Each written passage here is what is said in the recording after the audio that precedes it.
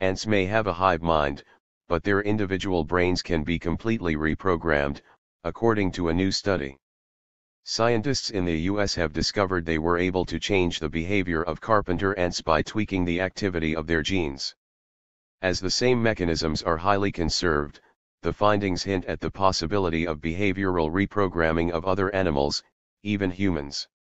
In order to reprogram the ants, a team of scientists led by Professor Shelley Berger at the University of Pennsylvania, zeroed in on the epigenetic controls, which switch genes on and off without permanent changes their DNA. They found that manipulating this layer of genetic control made it possible to reprogram the ants to change their foraging behavior. Carpenter ant colonies are made up of two types of worker.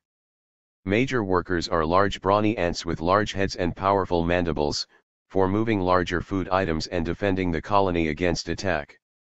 Minor workers are much smaller, more strategic ants who scuttle around on the hunt for food, recruiting other ants to do work, and who outnumber the larger workers 2-to-1.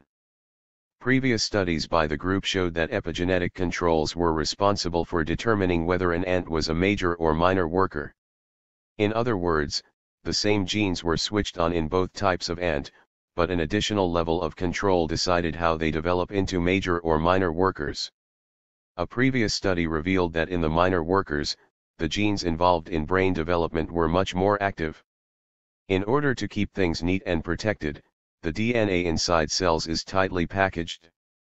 The DNA strand is coiled around ball-like proteins called histones, like twisting a telephone cord around your finger, which in turn are packed tightly together into larger protein complexes. But adding a chemical group called acetyl to the histones, a process called acetylation, makes them space out, exposing the DNA strand and allowing genes to be easily read and transcribed.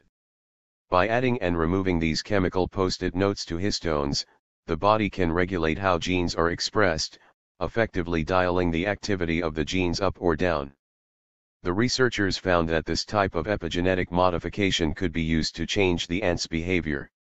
The results suggest behavioral malleability in ants, and likely other animals, may be regulated in an epigenetic manner via histone modification, said Dr. Daniel Simola, a biologist at Pennsylvania and co-lead author of the study.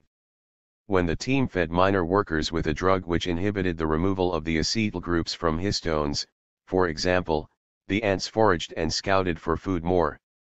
But when they were fed a drug which blocked acetylation so acetyl groups couldn't be added, they foraged much less. For the larger workers, the inhibitor drug caused no change in foraging activity. However, when they injected the inhibitors into the brains of immature major workers, the foraging activity was boosted to similar levels as the minor ants. They found that just a single treatment with the inhibitor drug was enough to induce and sustain minor-like foraging in the majors for up to 50 days. The findings suggest there is a critical developmental window, an epigenetic window of vulnerability, in the brains of young ants, which makes them more susceptible to environmental factors. A crucial factor is the ant study was found to be an enzyme called CBP, which adds acetyl groups to histones. This enzyme has previously been implicated in learning and memory in mice and is mutated in certain cognitive conditions in humans.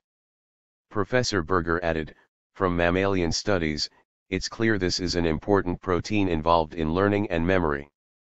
The finding that CBP plays a key role in establishing distinct social behaviors in ants strongly suggests that the discoveries made in ants may have broad implications for understanding social organization.